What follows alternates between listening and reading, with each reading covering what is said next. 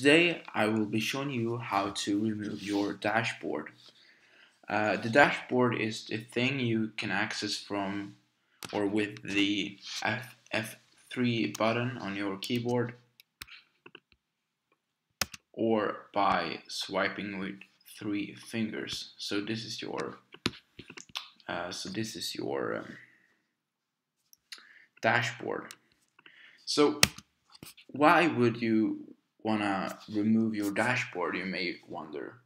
So some people have old MacBooks or old Macs, and having the dashboard booting up every time can take up some memory. So if you remove your dashboard, because I bet you don't use your dashboard a lot, so if you can remove it, you may free up some memory.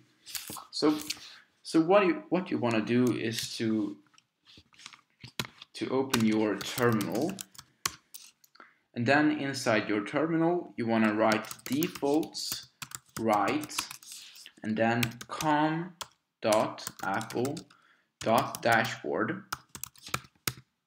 and then you want to write mcx-disabled and then followed by the word yes in capital letters.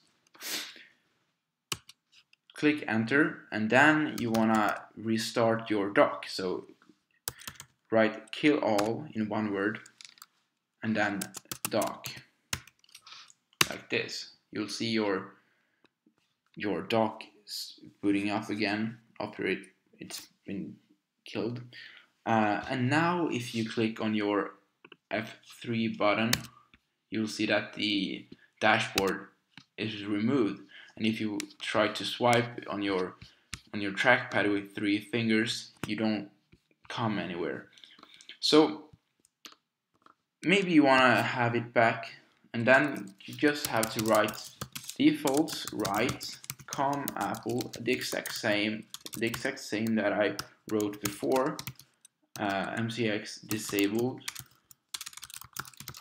and then instead of yes you write no in capital letters. Click enter and then restart your dock in the same way. Now if you click on your F3 button or swipe with 3 fingers, you're going to see your dashboard. Thank you guys for watching. I hope this helps someone who maybe needs some extra space on your memory and such. So thank you guys for watching. See you.